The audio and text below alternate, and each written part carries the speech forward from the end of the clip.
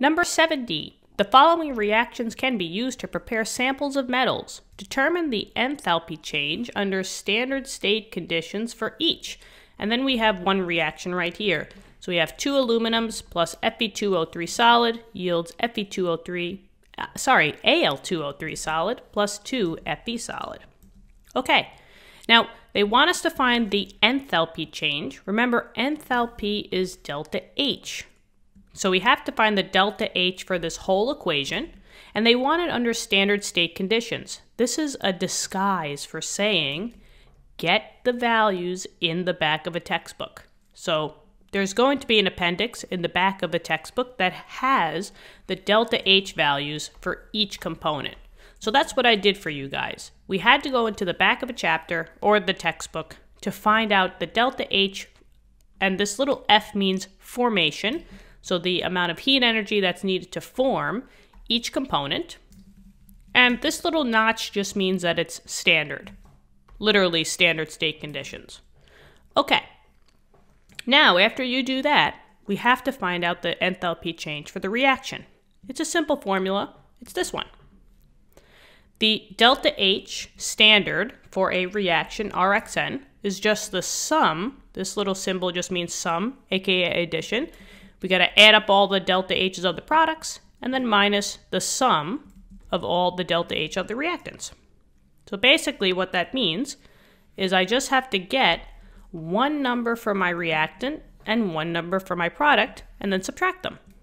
Well, how do we do that? Well, after we get the appendix values, right, the standard values, we're going to multiply these by how many we have in the formula. Now, I already see that I have some coefficients in this equation, so that means that this is balanced. Always make sure that you have a balanced equation, guys, okay? All right, so for example, since I have 2 aluminums, technically I would multiply this 0 by 2. I have 1 Fe2O3, so I multiply that by 1. I have 1, because I don't see a number, Al2O3, so I times it by 1. And then I have 2 Fe, so I multiply that 0 by 2. Now, it's aluminum plus Al2O3. Literally, there's a plus sign here. So I have to add these two numbers together. Al2O3 plus Fe, I need to add those two values together. So, for the reactant side, it would just be the same number, negative 824.2.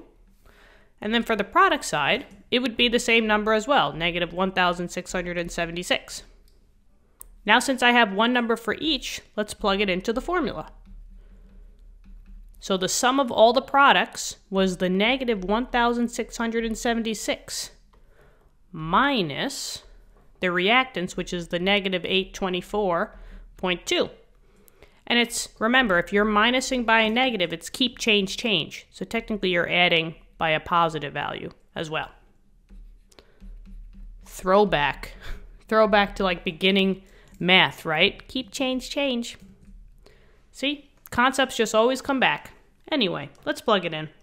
Let's see what we get. Negative 1,676 plus 824.2. So big exothermic. Negative 851.8. Whoa. I know it's exothermic because it's a negative. That means that we're releasing heat.